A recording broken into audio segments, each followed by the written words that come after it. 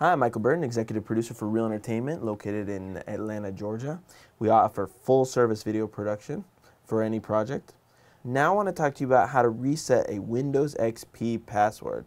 First of all, let me start out by saying that Windows XP is a registered trademark of Microsoft, and I am not affiliated with Microsoft.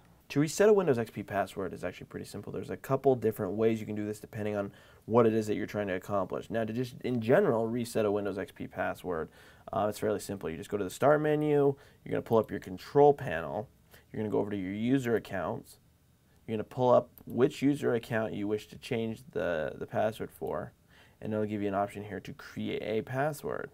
Now, if you already have a password, it'll either say change your password, or you can go back to create a password again and just type in a new password and type in your old password, and it will create your new password. Now, if you're trying just to erase the password completely, just type in your old password, and then for a new password, don't enter anything and click create password, and it will create your new password. Now, if for some reason you have purchased a new computer and you're trying to reset the password because you cannot get onto, well, not a new computer, but you purchased a friend's, like an existing computer, a used computer, and you can't get onto that computer because of an existing password, there is a way to combat this. You are going to need the use of a second computer, because obviously if you can't get onto your computer, you can't get onto the internet, so you're going to have to use a second computer for this, but it's fairly simple.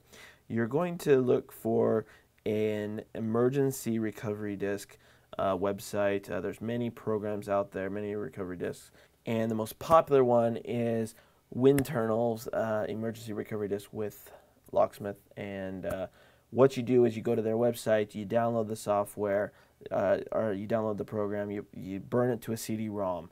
Then you take that CD-ROM and you boot from the CD-ROM on your new computer that you want to change the password on, and then follow the on-screen instructions, and it'll walk you through the process of unlocking and resetting that password so that you can get onto that computer.